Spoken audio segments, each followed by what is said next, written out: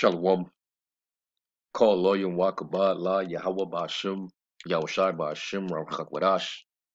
Up unto the elder apostles of the great millstone who rule well, and as always, peace, blessings, and salutations unto the hopefully elect tabernacle of David, scattered throughout the four corners of the earth. Now, I wasn't really gonna respond to this comment that was left. This was 16 hours ago, and this was on a video that I did months back. The Mamzer bastard argument and insult is getting old. You got a lot of nut jobs in Israel, especially the ones that teach that you got to be 100% Negroid to be considered an Israelite. You got them spewing the heresy that, if one of your if your mother is any other nation outside of an Israelite woman, a so-called black woman, then you're not an Israelite. And that's a very ridiculous doctrine to teach, because you don't know yourself if any of your either of your parents, whether on your mother or your father's side, if they line is 100%. I doubt you did that research and traced it that far back, because then you would have to make sure that your grandfather and your great grandfather on both sides married and dealt with a so-called black woman. So, it's very ridiculous, but you got men out there teaching that. All right, and this comment right here, I'm not sure if what he's trying to prove with this comment, but we know for sure, because I broke it down in this lesson, and various other brothers and even apostles that did lessons on this before. All right, dealing with that word mamzer, it's misused by a lot of these false teachers, dudes that desire to be teachers of the law and don't understand what they're talking about. Matter of fact, let me get that.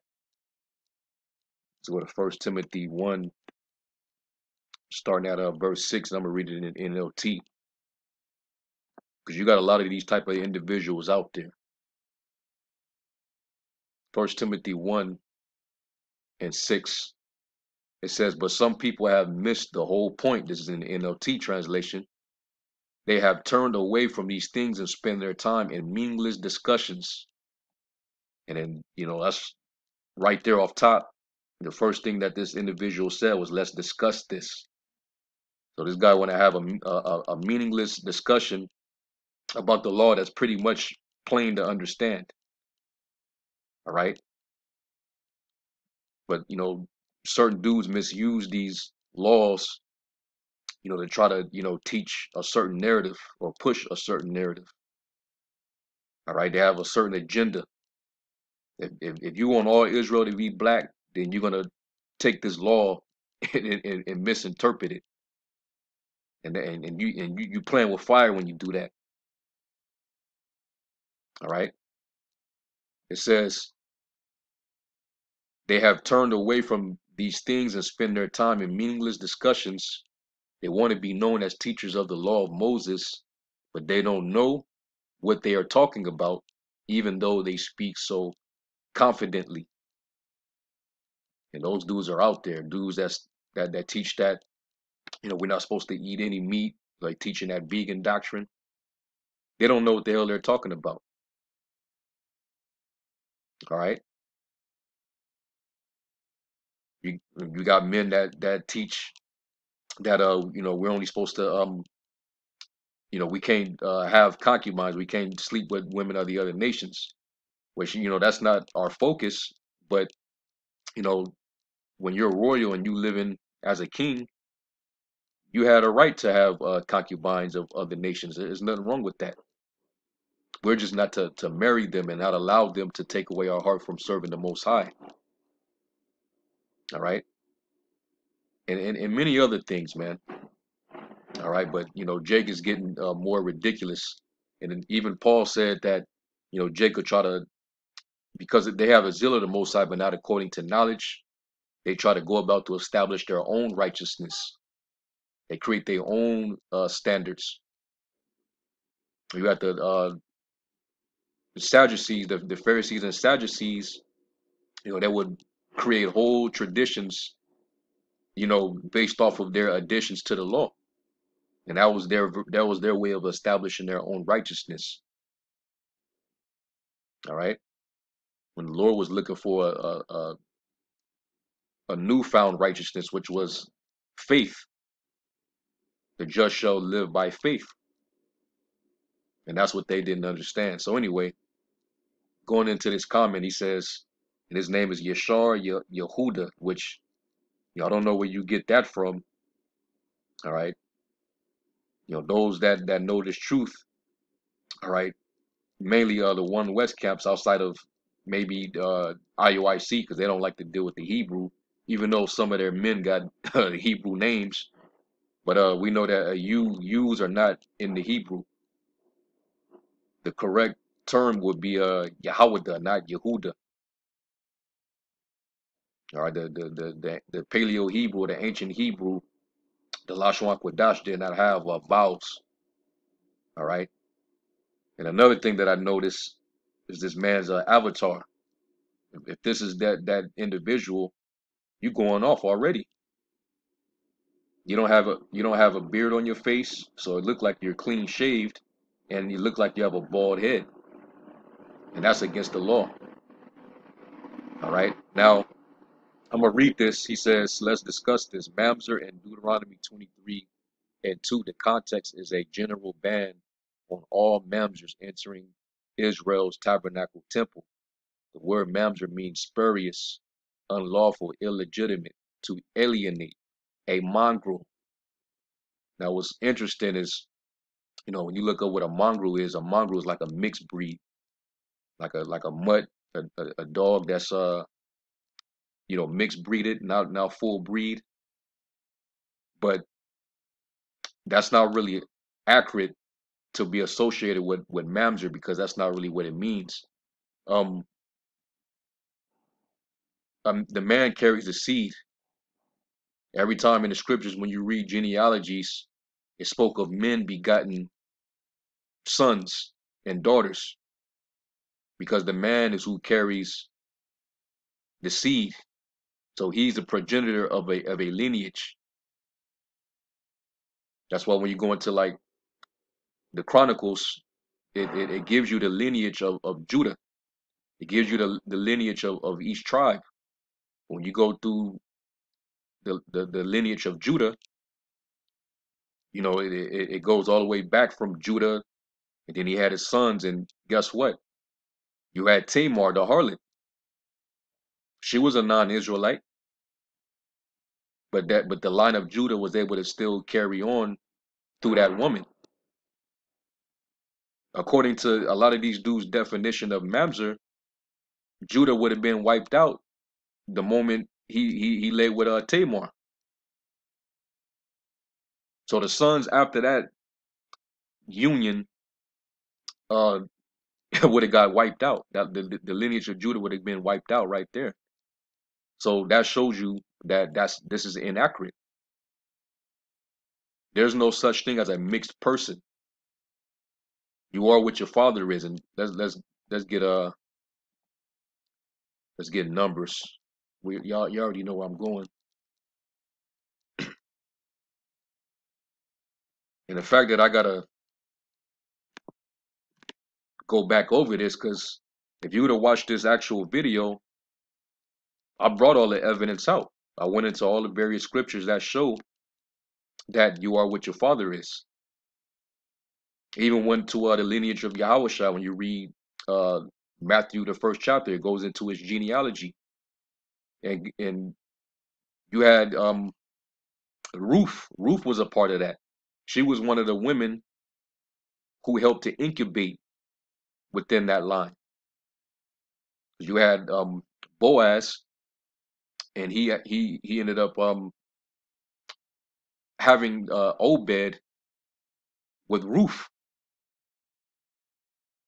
and then he ended up having Jesse, and then Jesse had King David.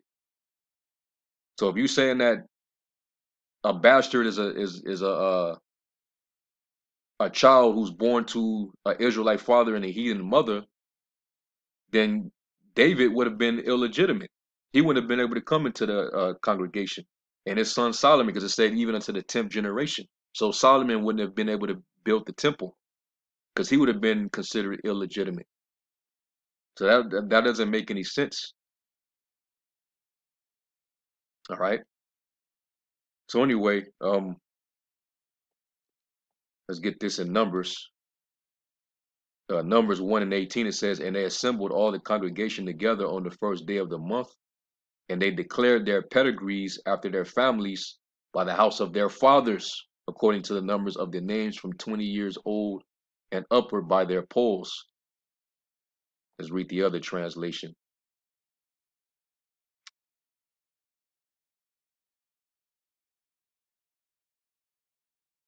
In the New King James Version, it says, and they assembled all the congregation together on the first day of the second month, and they recited their ancestry by families, by their fathers' houses, and according to the number of names from 20 years old and above, each one individually. So they recited their ancestry by their families, by their fathers' houses, not the mothers, because you come from your father. All right, that's how Ephraim and Manasseh were considered the sons of Jacob, Israelites, even though um, Joseph had both of them with an Egyptian woman. So were they illegitimate? That means that they couldn't have been part of the patriarchs. The blessing shouldn't have went to them. But that's according to their logic. Anyway, I mean, there's numerous scriptures. It is just one off the top. All right, where you declare your ancestry or your lineage or your genealogy through your fathers.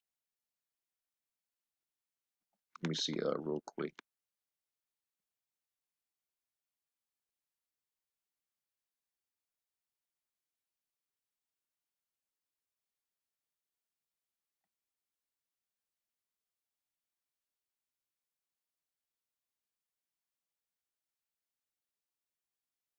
It is dealing with Esau, the genealogy of the Edomites. This is in the New King James Version. It says Genesis 36 and 8. It says, so Esau dwelt in Mount Seir. Esau is Edom. And this is the genealogy of Esau, the father of the Edomites in Mount Seir. These were the names of Esau's sons: Eliphaz, the son of Adah, the wife of Esau, and Ruel, the son of Basemeth, the wife of Esau.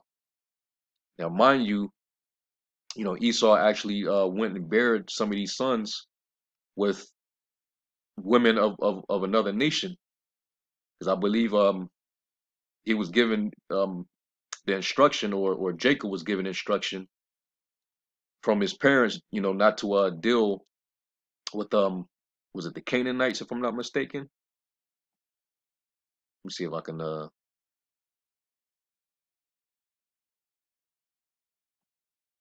yeah, I have to jump up. This is Genesis 36 and verse yeah, go to the top. That's all I had to do. Genesis 36 and 1, it says, now this is the genealogy of Esau, who was Edom. Esau took his wives from the daughters of Canaan: Adah, the daughter of Elon the Hittite, uh, Aholibama, Aholibama, the daughter of Anah, the daughter of Zibeon the Hivite, and Basemeth, or Basemeth, Ishmael's daughter, sister of Nabajoth. So he took wives from the Canaanites and also Ishmaelite. And guess what? When he had his sons with them, they were all Edomites. They all came out as Edomites. It didn't change their nationality. All right. And the Edomites are still here to this very day. So that's confusion when you teach that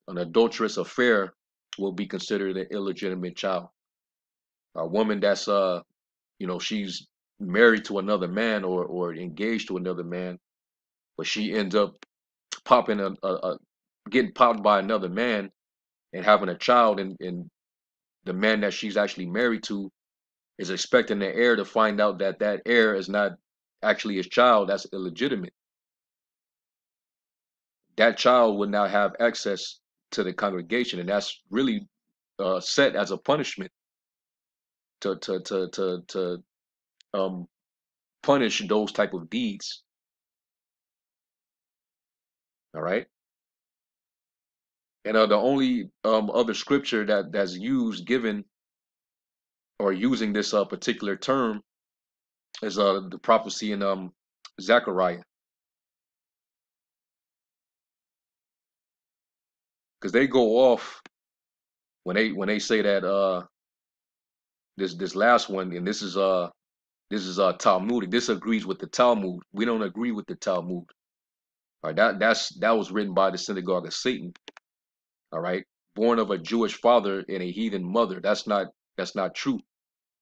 Like I said, David, his father, his grandfather Obed, they would all be illegitimate if that was so.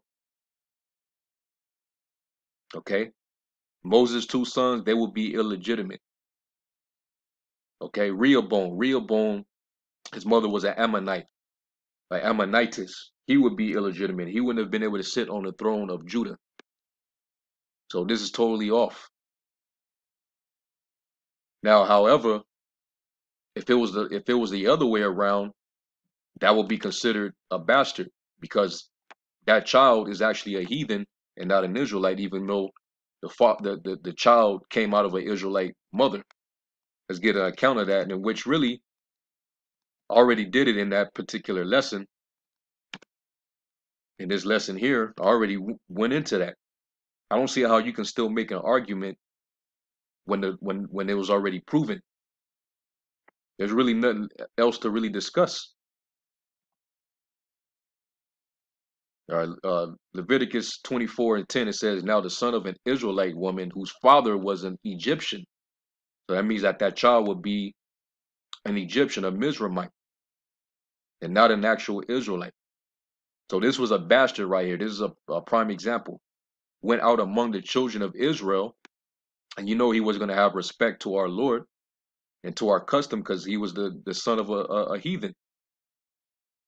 It says, "And this Israelite woman's son and a man of Israel fought each other in the camp." You better believe the Israelite got the Israelite son got the best of his ass, mixed him up. He caught that fade and got his ass mixed up, and he got angry. And this is what he did. It says, "And the Israelite woman's son blasphemed the name of the Lord and cursed." And so they brought him to Moses. His mother's name was Shilemith, the daughter of Dibri of the tribe of Dan. I'm still in the New King James. Let me go to the King James. It says the same thing. It says verse 12. It says, "And they put him in ward that the mind of the Lord might be shewed them. And the Lord spake unto Moses, saying, Bring forth him that have cursed without the camp, and let all that heard him lay their hands upon his head, and let all the congregation stone him." And this is why the Lord had to put that in the law for a bastard not to be able to come into the assembly. Okay, because he was a son of a heathen, so he didn't have any respect to our Lord in the holy gathering. Okay,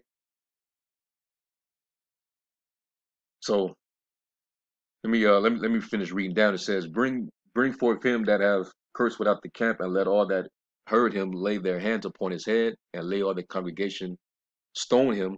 And thou shalt speak unto the children of Israel, saying, Whosoever curseth his God shall bear his sin. And he that blasphemeth the name of the Lord, he shall surely be put to death. And all the congregation shall certainly stone him, as well the stranger as he that is born in the land.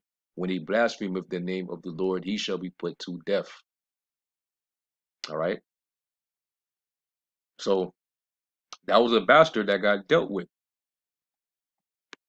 So they're not allowed. So you go to the other one, Zechariah 9, verse 6. And it says, "And a bastard shall dwell in Ashdod, and I will cut off the pride of the Philistines." Now, this was a prophecy being made because, time after this, when Alexander the Great came into power, we knew that he expanded, his dominion, and he went conquering all type of cities all throughout the known world. and he made his way down from Macedonia, down in through Syria, down through Palestine. Now, he didn't make war with Jerusalem and conquer Jerusalem. He actually had respect to Judea. All right, he came up under Aristotle, which we believe he was a Jake, and he was reminded that he was prophesied in the book of Daniel that he was that leopard. So he actually respected the Israelites. He didn't do nothing against us. So he passed over us and went and conquered all the other cities. All right. That's why Egypt, you got Alexandria, Egypt. He went all the way down into Egypt and conquered that. And Egypt is a Greek term. That's a anachronism. We know that originally the land was known as the land of Martezarium, which was one of the sons of Ham or Hum. See, so when it says bastard, the Greeks was basically going to colonize the land of Tyre, all those different lands that was inhabited by the Philistines.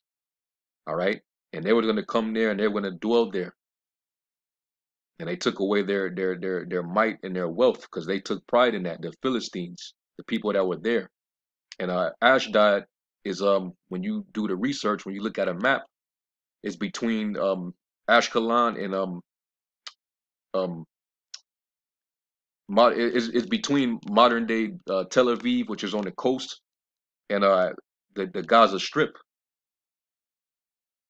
All right, and that was where the Philistines had lived.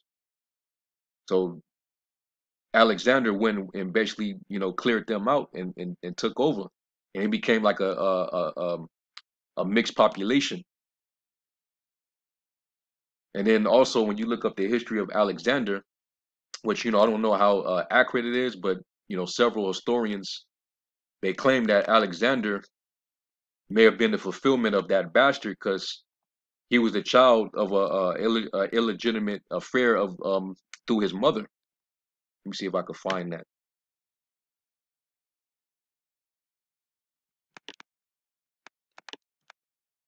When you look this up, and I really didn't know this, but this is actual information. I'm not saying that this is the actual fulfillment of a bastard shall dwell in Ashdod, but a lot of scholars and historians they say that about Alexander. Um, let me see.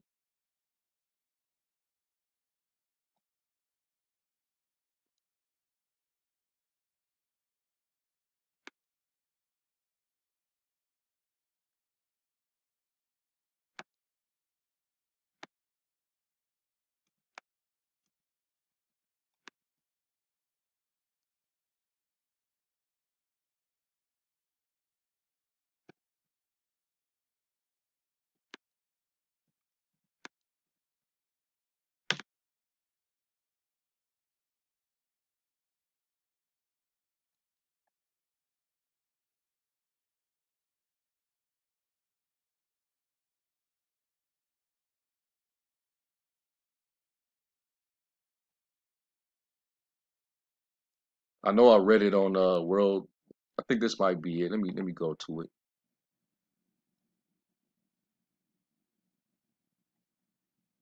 Olympias. This was his mother. Olympias was the second wife of Philip the second of Macedon. We read about him in Book of Maccabees. It says, and the mother of Alexander the Great.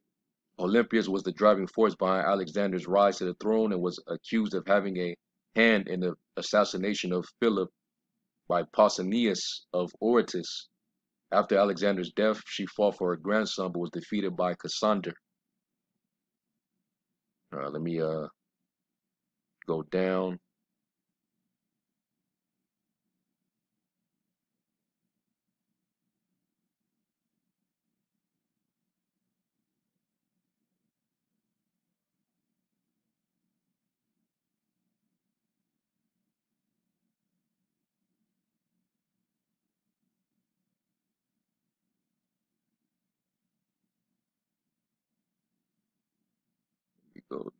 down. Hold on, because I want to be able to find that. I know I read that somewhere.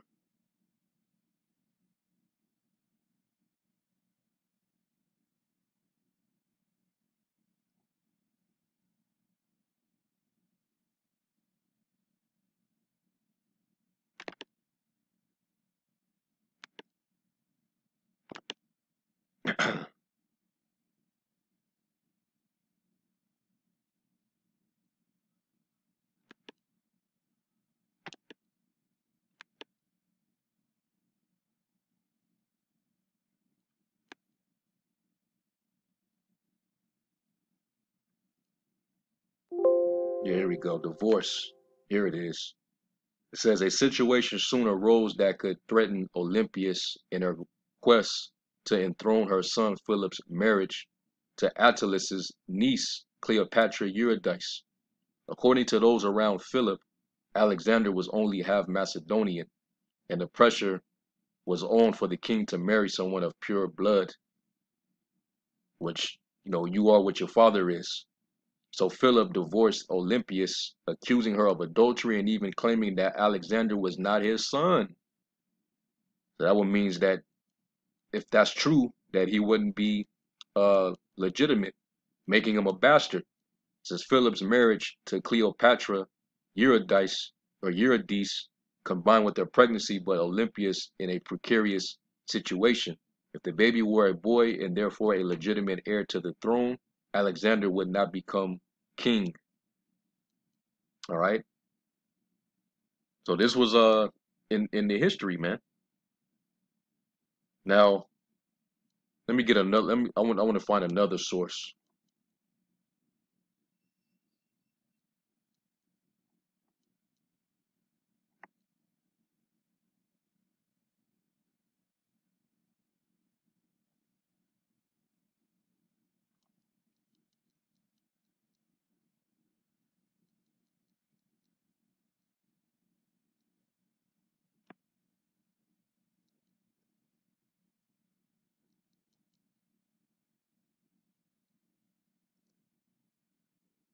Let me go here real quick.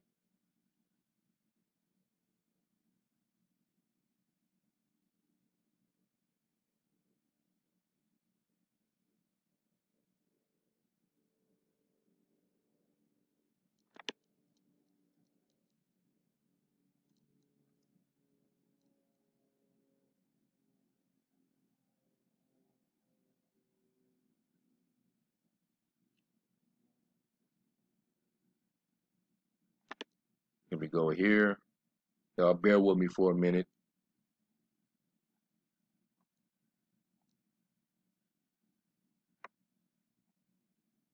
because I came across this as well, and I saw where Alexander basically heard the news about him possibly being the illegitimate son. Let me go down.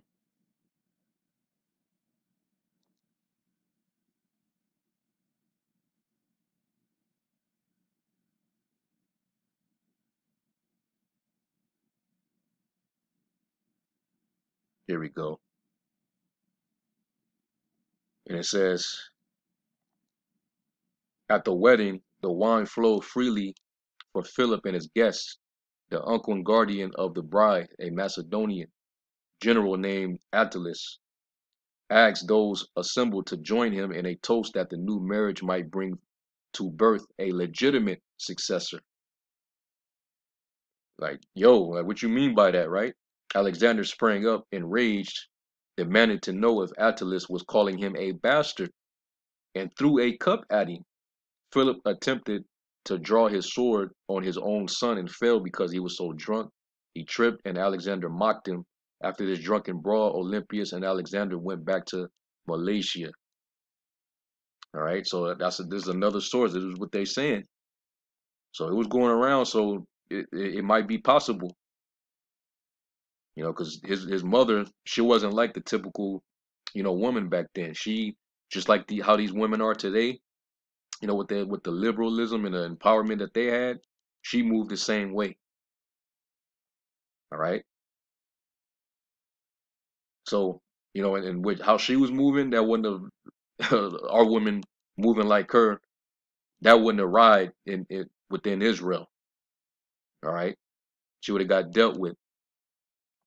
So going back to it, so I mean it does make sense, but that's not saying that that's the fulfillment of that. But we know according to the history, that these people came over there and they took that land from the Philistines. So it says a bastard shall dwell in Ashdod, a mamzer, an illegitimate child or children shall dwell in Ashdod, and I will cut off the pride of the Philistines. But this does not insinuate that if an Israelite man lays with a heathen woman and have a child, that child is a bastard. That's not true. All right. Otherwise, Yahushai's genealogy that would have got cut off with Boaz. Hell, even back with Judah and Tamar. So I don't know if you're trying to suggest that an Israelite man having a child with a heathen woman is a bastard or not. But if you are, you off. And this video should have really gave you that understanding. All right, and also if that's really you in that out and stop shaving your head bald, because that's in the law too. All right. Yeah, Judges 11:1 it says now. Let me go back down. All right. And and YouTube that annoying me preserve, sometimes with the that light of. automatic shit. Yeah, you see, dude ain't, and then he looked like he got a suit. So you one of those type of dudes. That don't sit right, man. All right, you got to come out of this world and don't be trying to teach the law or try to correct people on the law when you yourself are not keeping it. Know what you're talking about and repent. All right. So anyway, I'm gonna give all praise, glory, and honor to Yahweh Shem Yahweh Shai. Double honors to the elder apostles of the great Muslim who were well, peace and blessings to the elect. Lord willing, this was edifying. To the next lesson, Shalom.